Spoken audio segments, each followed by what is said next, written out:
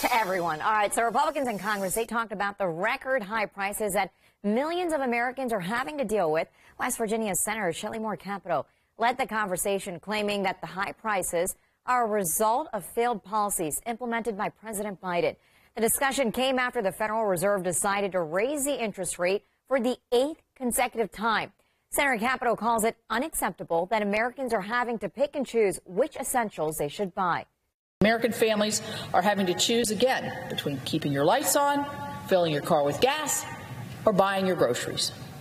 This is not only unfair, but it's avoidable. It is avoidable for folks living in a country with as many resources as we have right here in the United States.